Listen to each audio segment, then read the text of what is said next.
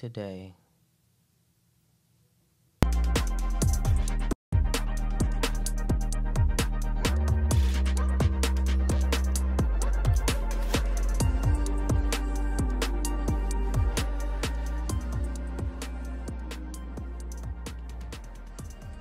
What's up? Welcome, ladies and gentlemen, and everyone in between. You know how we do around here. Grab your vices, chill out, relax, and let's get straight to it. This is episode 46 of Straightforward with Ms.B. I hope everybody has had a wonderful, wonderful week. We are into the new year, 2023. So I hope everybody has set themselves some goals.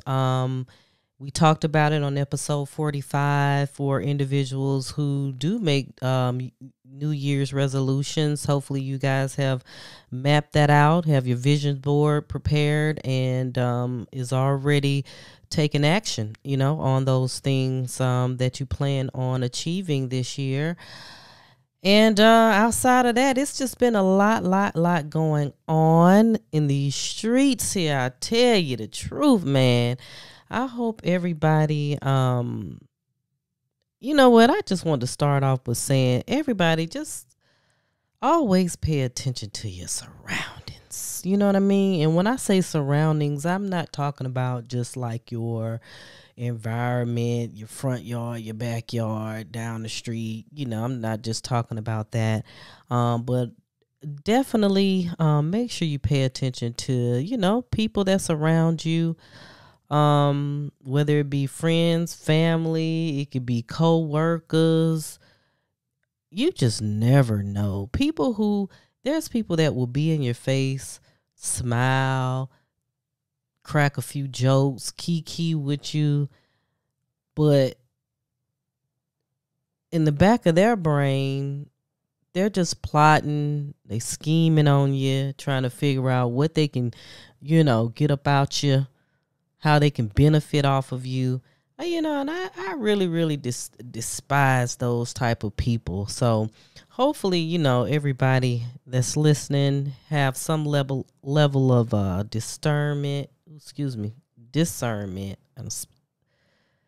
tongue twisted there for a second, but have some level of discernment when you just mix and mingle. Sometimes you can become too mixy, and when you become too mixy, you tend to just be around a lot of no good people without even realizing it. So hopefully you guys are individuals that keep a small circle, you know what I'm saying, of the people that truly is there for you, support you, love you, and rock out with those people. You know what I'm saying? Keep your circle small. All right, so going into today's episode of the podcast, the blind leading the blind. That is the phrase we're going to go with today. And to start off, defining that phrase is when a person who is unsure on how to do something, or they may not be that knowledgeable of certain topics, but that person then begins to help someone else who is also unsure of that particular, topic or skill set, and they just don't know how to do it themselves either. So blind leading the blind, but not to take that phrase or metaphor, if you want to call it, take it, directly, meaning, just directly as it seems. We just gonna elaborate on it a little bit further, expand its reach a little bit. So this week, I'm shuffling through social media pages, scrolling just like, millions of others. And I came across the drama that was bubbling up between Gucci Mane, who is a hip hop record label owner. He's also what we call kind of like a legendary hip hop artist himself. He's one of the, I guess, pioneers, as you would call it, of the trap music here that kind of made its way from the South. He hails from Alabama, but he's mostly, I guess, associated with Atlanta, specifically like the, I guess you would call it the southeast side of Atlanta, Jonesboro, that area over there is where he kind of made a name for himself. Mr. Guwop himself, but he's basically was tied up in a little bit of scandal. He had an artist which he kind of called his protege. He had signed him not too long ago, Big Scarr. However, unfortunately, Big Scarr, he passed away. He was 22 years old. He passed away kind of ironically on December 22nd of 2022. Isn't that something? 22. He was from Memphis, I believe, and he died under some unfortunate circumstances. They said he had prior medical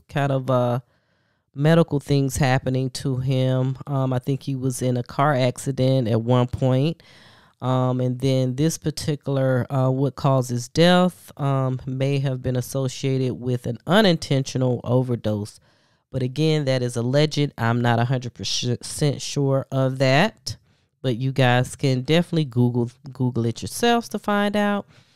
However, he was also, Big Scarr was a part of the 2022 Double XL freshman list. So he was, amongst those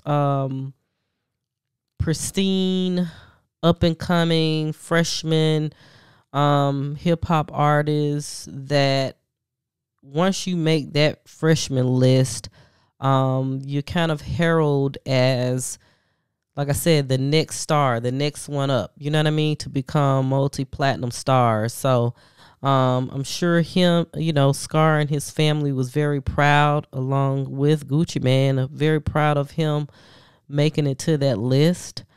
However, like I said, this week, I don't know. It was kind of like one person that claimed to be, I guess, a brother. I don't know if he was an actual brother or maybe a cousin.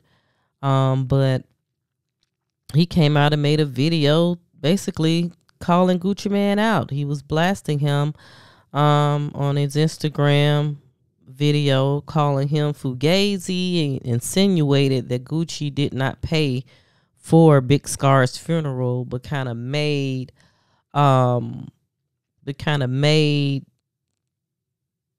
made it seem as though he was going to be paying for everything, right? Or at least that's what the family thought.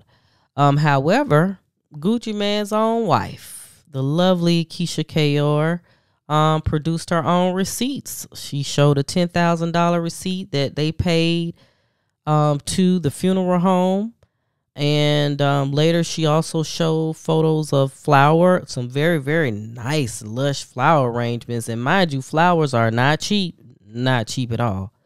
Flower arrangements. And then also there was another receipt of $10,000 that was supposedly a check cut by Atlantic Records, because 1017 label is has a partnership through Atlantic. So, hey, the wifey came through with receipts. So with that being said, here comes a female. I don't know if she was a relative, cousin, or whatnot. She also then came out on behalf of Big Scarr and the family, basically just saying, what's 10,000? We paid 60,000. She said something about putting them in he was cremated, but then she mentioned something about a casket, and then she mentioned something about the what do you call those things? Not I forgot the name of them things. Where you know the things where they have like usually wealthy families may put not a mausoleum. That may be what it's called, but if I'm wrong, sorry. But she said something about them putting Big Scarr in one of those so people can't be coming by his grave and digging it up and doing some old shiesty shit to his grave. But basically, it then, just kind of shitting on Gucci Mane and told him that they was going to keep the 1017 diamond necklaces, the chains that he usually gifts his artists. He was gonna keep the ones that he gave to Big Scarr, and told Gucci Mane to get it back in blood. So I thought that was extremely, extremely interesting. Extremely interesting. And so that made me begin to think, it made me think about, so Gucci Mane, he's known to be a great businessman. Like I said, he's a legend in the game. He's played an intricate part in the rise to fame for multiple artists. If you mention Young Thug, if you mention Gunna, if you mention like Waka Flocka, if you mention OJ the Juice Man, if you mention Rollo, like all of these people, he was able to kind of A&R and see something in them, to where he helped put them on, and a lot of them was able to get that light shined on them, and they made something out of their rap careers. You know what I'm saying? They became known. They became popular. Some sold millions of records. So he's played an intricate part in those lives. You know what I'm saying? He definitely has an eye for talent, right? However, some may say in the past few years, Gucci has been trying to build up this new, like I said, this new roster of talent on the 1017 label. However, a lot of the artists that he brings on, they have history into the street life, and some would say from a business standpoint, might as well consider them to be a liability. If you guys hear thundering in the background, hey, I'm in the middle of what's supposed to be like thunderstorms, a possible tornado. I'm just gonna keep praying at this point, but try to complete this podcast for you all. But like, back to the story. So you could consider them to be a liability. You have Fujiano. I hope I'm pronouncing that right. Pooh Shiesty.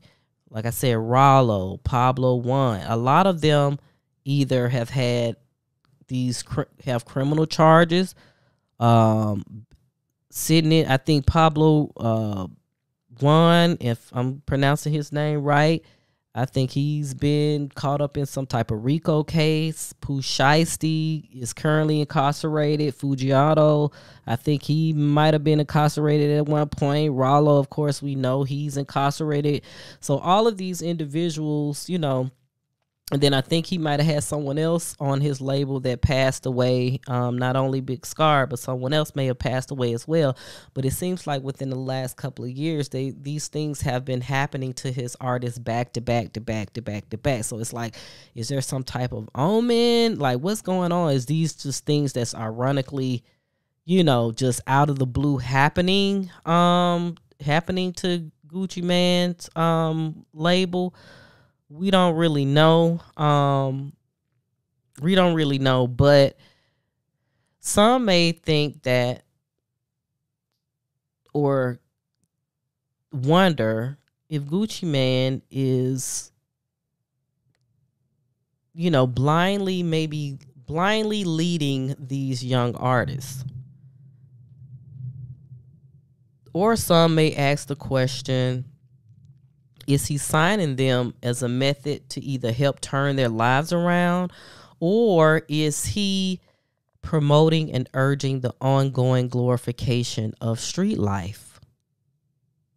Because it's like, on one hand, because every so often, I don't know if some of you guys follow him, every so often he will post on social media, hey, I'm offering $1 million to sign to 1017.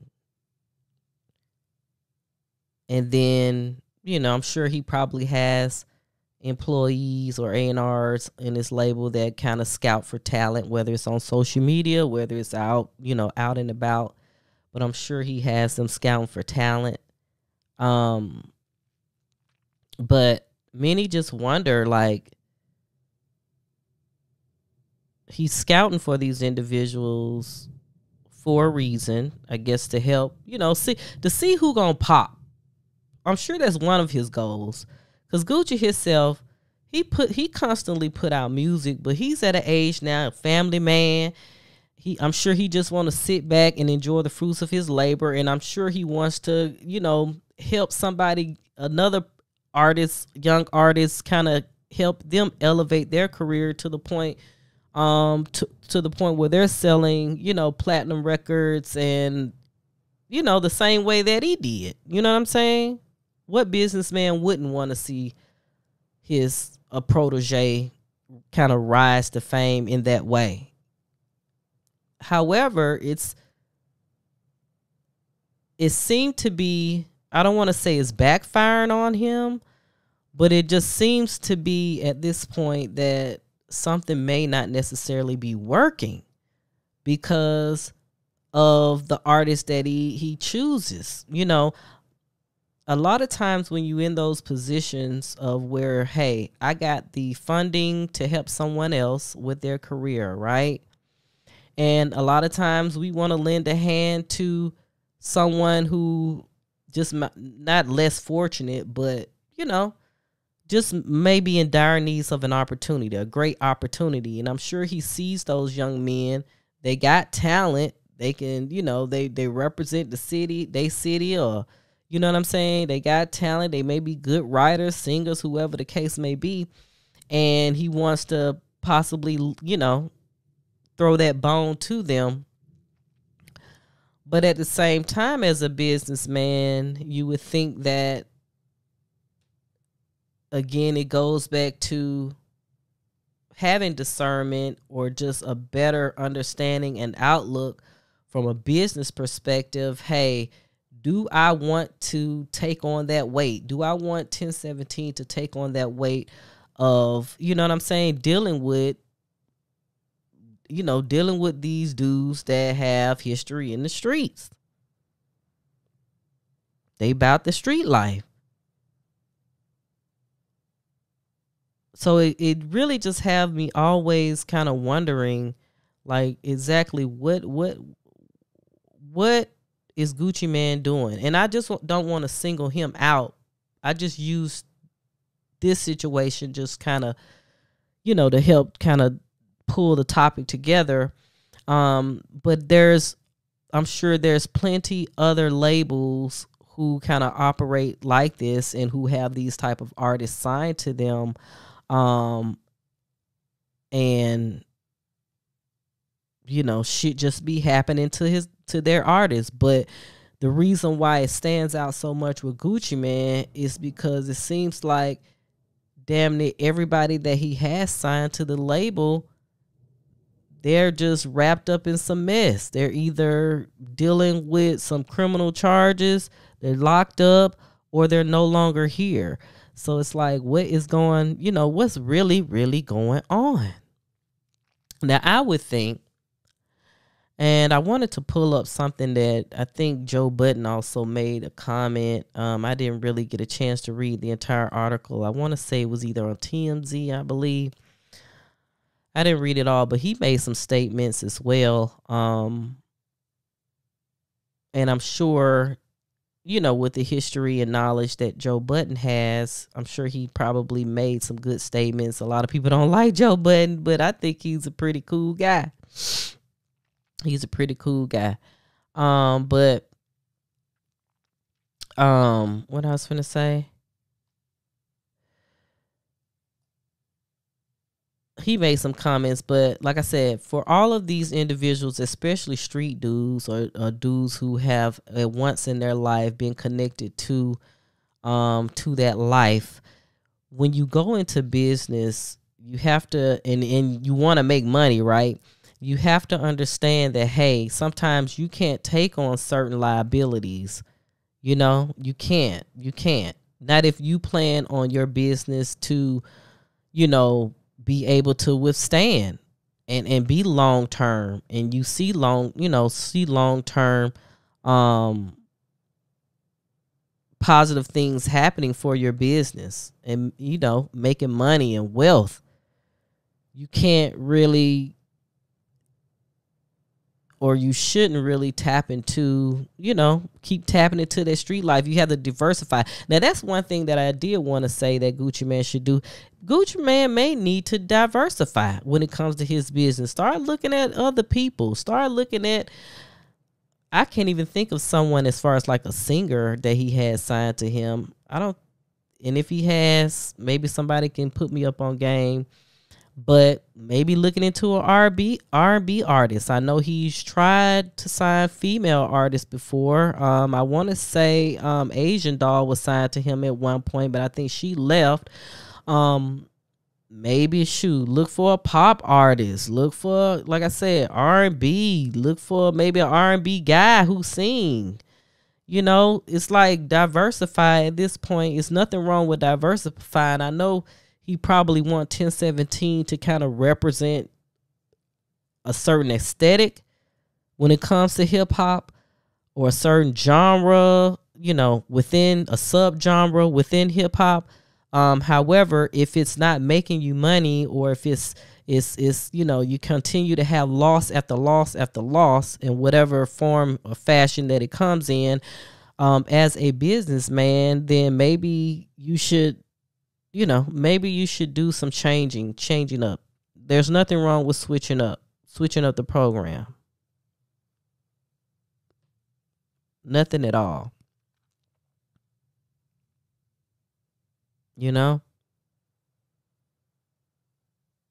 So, with all of that being said, it may be a case where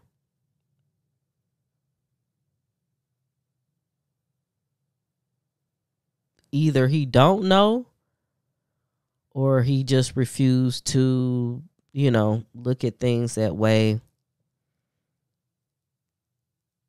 And meaning he refused to kind of diversify.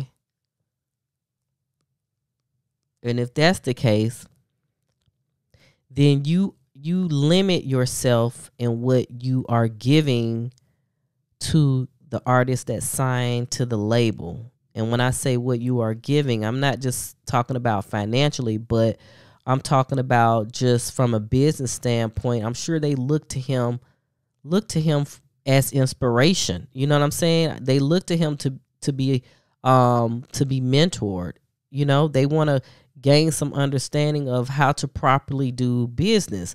But if you yourself is not properly doing business, then how can you lead or teach someone else to do proper business? And I think that is where the blind is leading the blind. But like I said, I'm just having a discussion. Some of this stuff is alleged. Don't take it as fact. I have no idea I know who Gucci Mane is, but I've never met Gucci Mane. I like Gucci Mane music. I'm a supporter of him, have been for quite some time. But it's like I said, these things happening back to back to back on his label and with his artists is very concerning.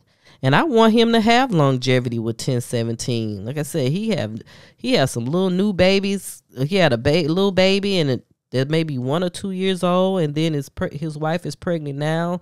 I believe they have other kids, but they're much older.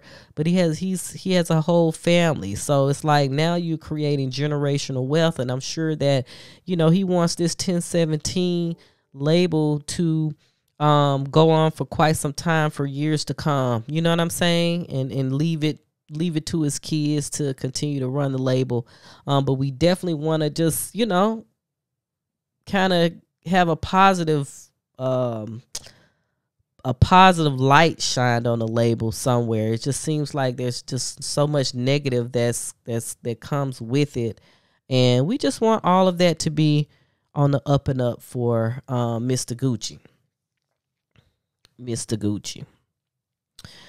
But outside of that conversation, I'm a true crime. On another note, I'm a true crime junkie. I be keeping up with shit going on. I don't know how many people, I think I mentioned it last time about this Brian Koberger and the Idaho 4 situation. Then there's this Anna Walsh situation where her husband is suspected of some foul play going on. She was on her way to work to DC and supposed to catch a flight, and she just kind of disappeared. But they ended up finding blood in the basement and some other stuff, and went to a landfill. So it's just a lot going on in the true crime world. I didn't realize the true crime world until I started getting into it. I didn't realize it was as huge as it is. It's like so many podcasts, so many YouTube channels. But I enjoy watching it all. I don't know about y'all, but I enjoy it. Outside of that, I don't want to, definitely not going to turn this podcast into a true crime podcast. But there may be stories from time to time that I want to give my 2 cents on. But we'll see. We'll see. Outside of that,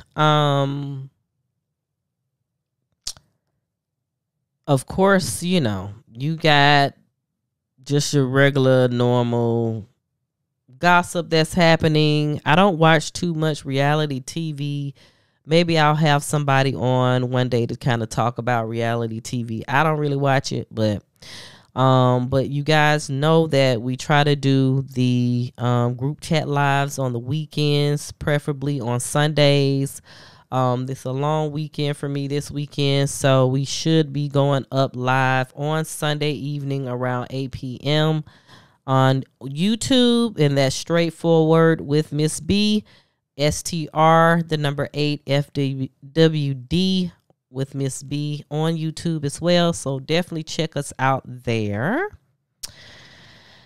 And I think I'm finna get ready to sign out.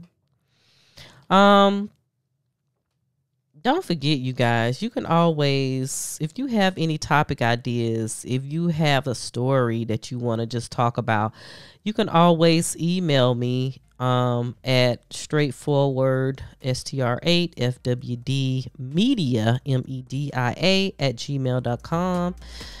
Just with your ideas, or you can just DM us on social media as well, and I'll definitely check into that.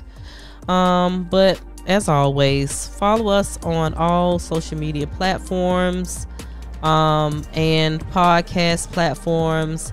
Tell a friend, tell your mama, tell your auntie, tell your grandma, tell everybody to listen in and support your girl. And until next time, stay safe out there. Peace.